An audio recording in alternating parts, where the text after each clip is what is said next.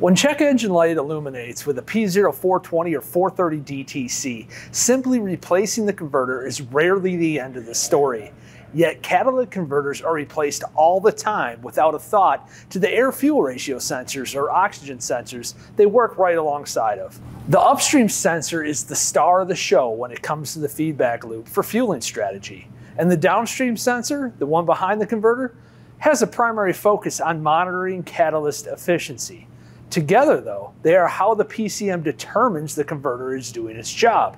Because remember, a catalytic converter is an oxygen storage device, and these sensors are how the vehicle determines that converter's oxygen storage capacity.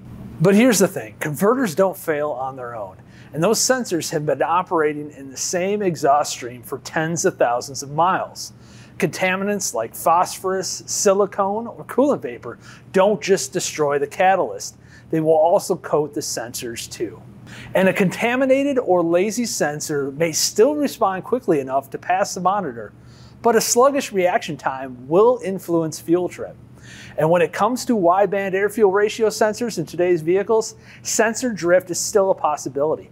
Both scenarios will absolutely affect a vehicle's ability to control fuel in the narrow threshold needed for the converter to correctly do its job. It can also affect the lifespan of the new converter and even trigger false catalyst efficiency codes. It comes down to properly diagnosing the problem and then properly completing the repair. You don't just throw a converter at every catalyst efficiency code that walks through the door. But when converter replacement is warranted, complete the entire job the first time so the whole system can work at peak efficiency and have the longest service life possible.